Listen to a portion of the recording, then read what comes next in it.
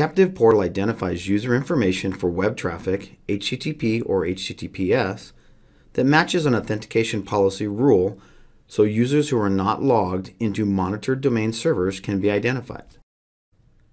The Best Practice Assessment check ensures Captive Portal is configured on internal zones.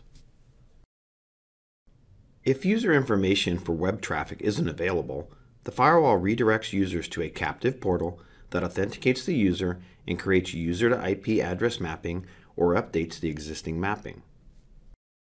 Configuring Captive Portal on internal zones enables the firewall to learn user information and apply the right security policy to the traffic.